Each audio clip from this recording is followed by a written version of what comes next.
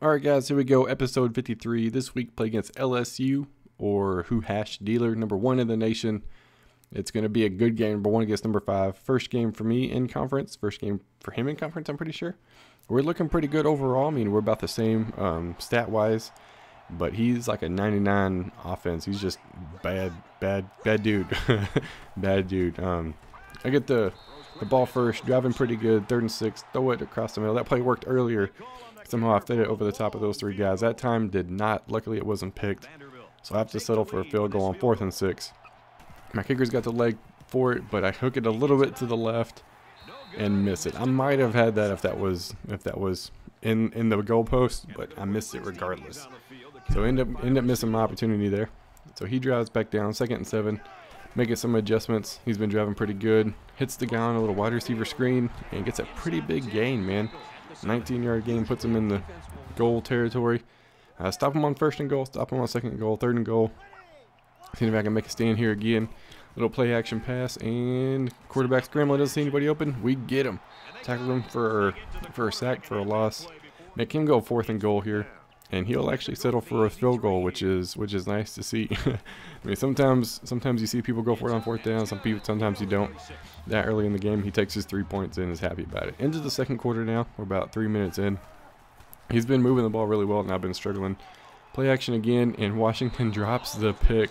It's like my senior best corner on my team. Dropped the interception right there. So he's got another chance right now. 2nd and 10. Go a little I for him, or goal line. I don't know what that looks more like, a goal line. But I'm gonna say I for him. Drop back pass, throws it deep over the top, and that is caught. Washington, after dropping the pick, doesn't jump to even try to knock it down, and he scores. He's up 10-0 now. So about 2 minutes left in the 2nd quarter. 3rd and 10, trying to make something happen. Like I said, I've been struggling moving the ball. Drop back the pass, and those 2 guys ran into each other.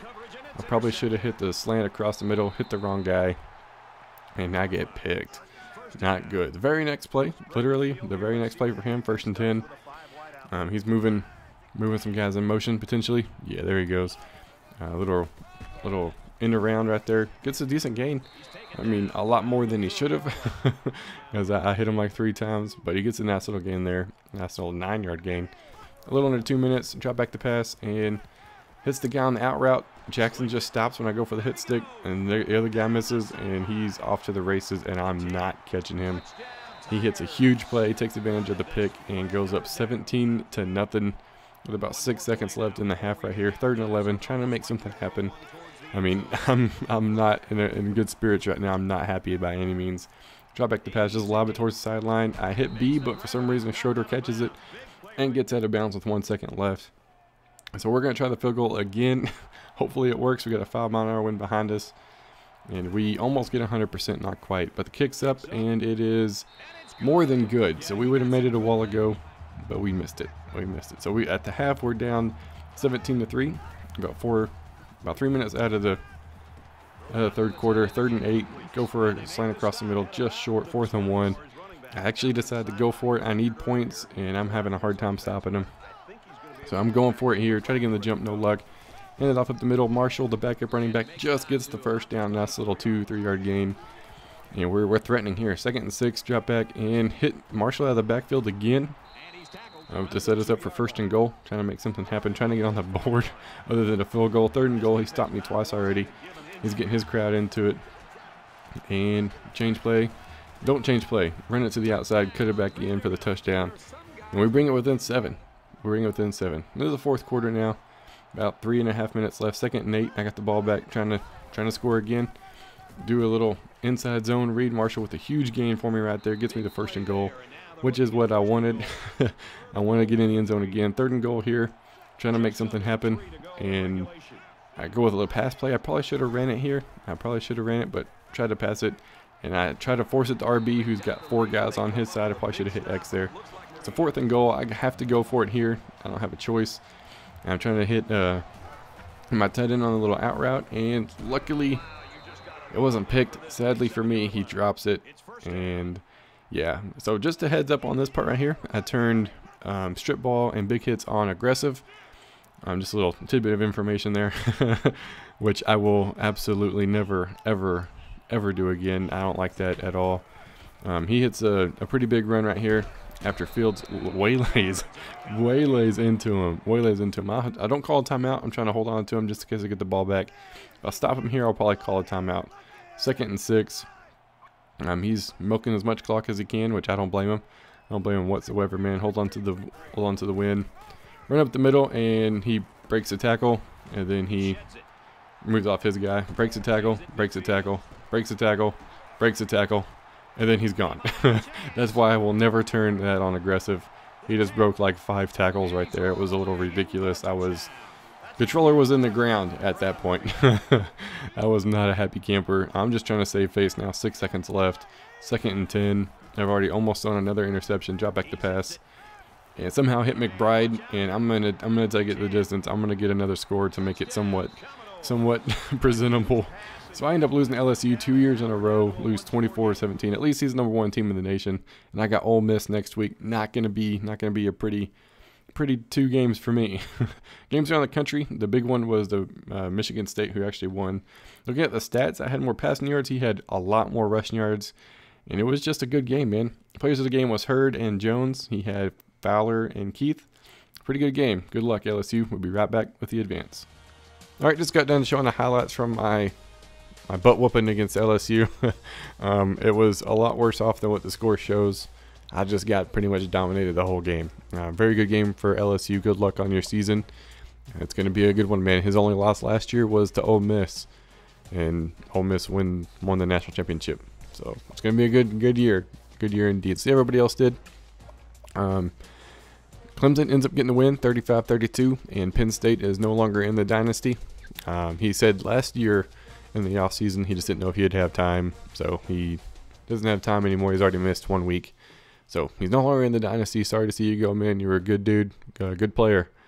But unfortunately, he is no longer in the dynasty. I've already sent the next guy on the list a message. I will move on to the second guy on the list and send him a message. Whoever replies first will get it. That's just how it's going to go. You got 3 days to reply, man. And then we're moving on to somebody else. Pitt ends up getting the win, 38-28 against ECU. Auburn wins 34-7. Tulsa loses 51-27. Oh, guys, calm down with those high-scoring games, man. Cal didn't play again. Like I said before, he's out visiting some colleges, so no big deal there. As long as you play your game this weekend, you're still good. But if not this weekend, that will be strike number 1, and you only get 3 strikes, and then you're out. Florida State ends up winning 49-10.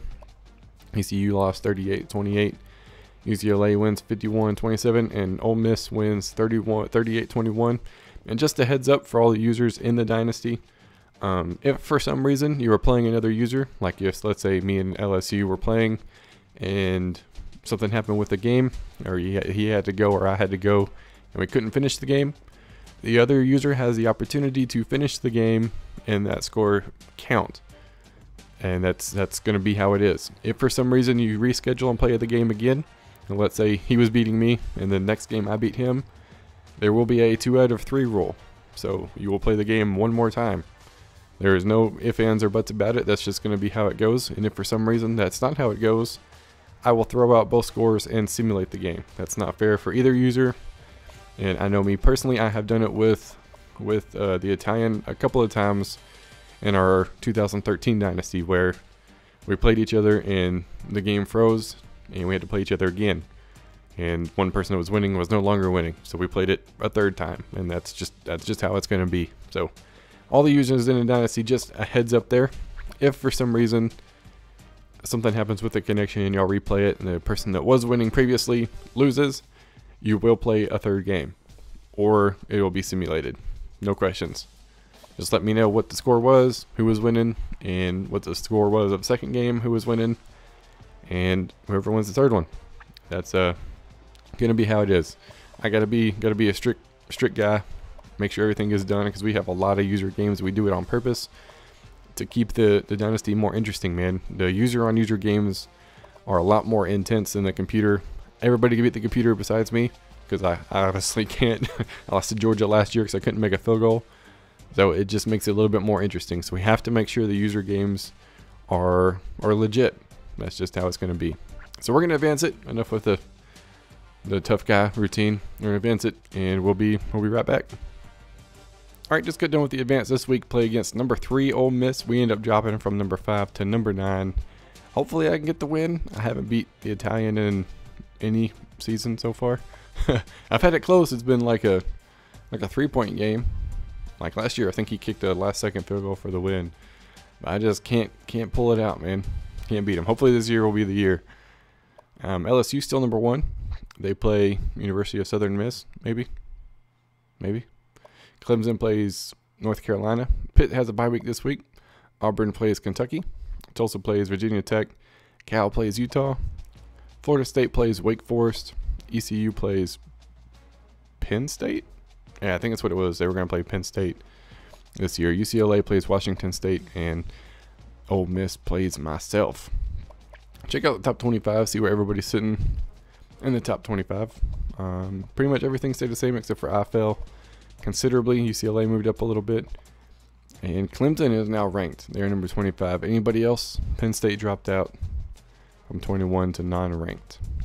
Nobody else yet. We probably got a couple of guys close. Check out the Heisman watch just to see who's up for that. We got Ford from UCLA. Ford. That's a different running back than it was last year. Wasn't it Pluto? Yeah, I think it was Pluto. What happened to Pluto? Davis from Ole Miss. Penn State's running back. LSU's a beast of a running back that can break 5 tackles in one play. And Alabama's wide receiver. Alabama. That's weird. I figured it'd be another user. But I think that's going to be it, man. We got another exciting week. Like I said, we've got 11. I'm inviting the next guy on the list to see if he's still interested. But that's going to be it for this episode. I hope you guys enjoyed, and I will see y'all next time.